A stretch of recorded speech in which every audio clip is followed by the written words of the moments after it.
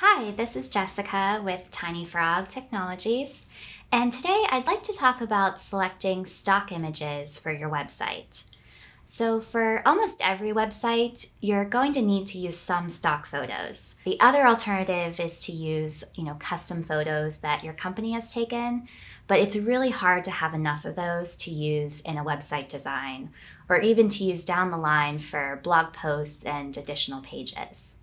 So the first thing is it's really great during a website project to work with your web designer and have them help you pick out really high quality stock images.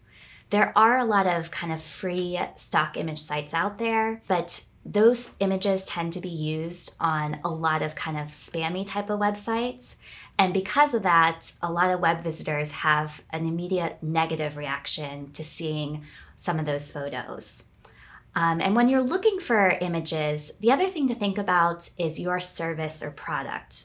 So if you have kind of a B2B service, such as consulting or finance, it may be hard to find an image that perfectly represents that.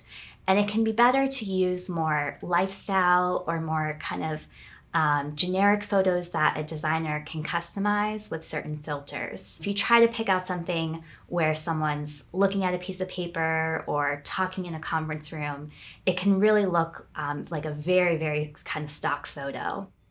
And the other thing to think about are the stock image rights. So it's probably pretty obvious, but you don't want to go on Google and just find an image and put that on your site. You also have to be very careful about where the image comes from. So if you try to, say, go to a paid stock site and download an image and try to get one without paying for it, that's also violating a lot of copyright laws. And the stock image sites like Getty or Shutterstock actually have, set up algorithms and ways to track down images that haven't been paid for. So when you're looking for stock images, try to go to really high quality sites. It's worth investing in a few high quality paid stock images on Getty or Shutterstock, and definitely work with a web designer in selecting the images.